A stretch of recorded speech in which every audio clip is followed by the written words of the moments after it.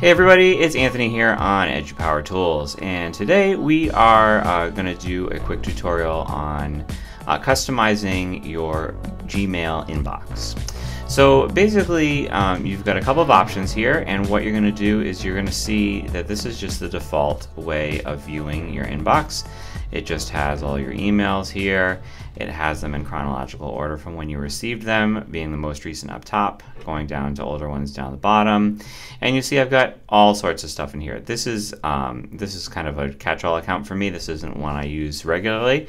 It's just kind of where a lot of junk goes. And advertisements and things like that. So you'll see I've got newsletters, Think with Google. I've got blogs that I subscribe to, social media, ads.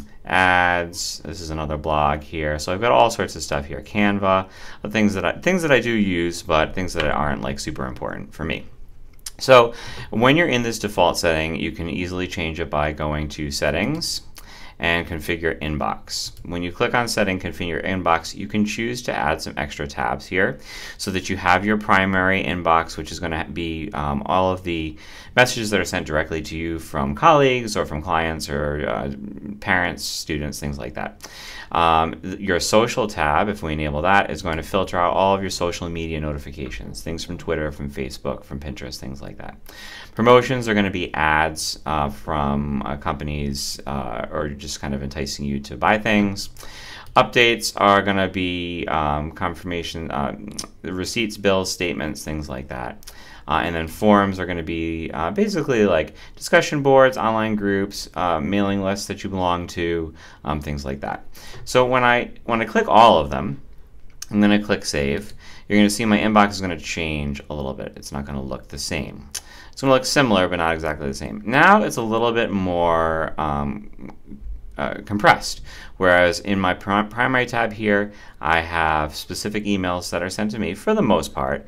Google, obviously, this is just a security alert saying it's granted to my account, things like that, are not, but I would, they're not directly from people that I know necessarily, but it's from, it's important information. Then my social tab has my Twitter stuff, promotions, has ads, basically, things people want me to buy, updates.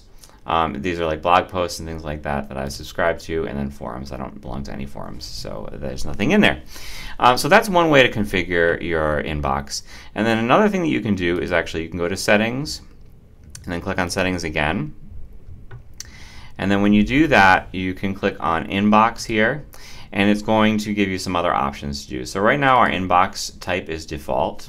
Well, what I can do is I can keep these tabs.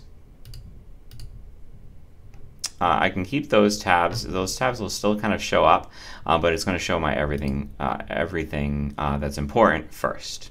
And then everything else is going to show just a smaller amount of things there. Unread first is going to show me my unread messages first. Starred are going to show me my starred messages first. And then the one that I like the most and use the most across my Gmail accounts is the priority inbox. When you select priority inbox, you have a lot of options here for how your email is displayed. So important and unread are going to show up at the top. Then my starred messages are going to show next. Then I've got 3 and 4 empty. I can add in